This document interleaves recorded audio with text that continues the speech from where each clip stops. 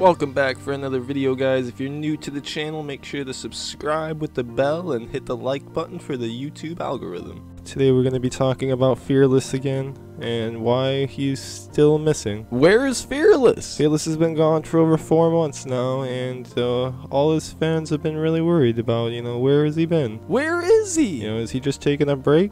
A lot of people have been saying that he's been in college. I think he's making videos. He's trying to focus on his college work, so he hasn't been able to make any YouTube videos. I'm not sure where people get that rumor from. They made it up!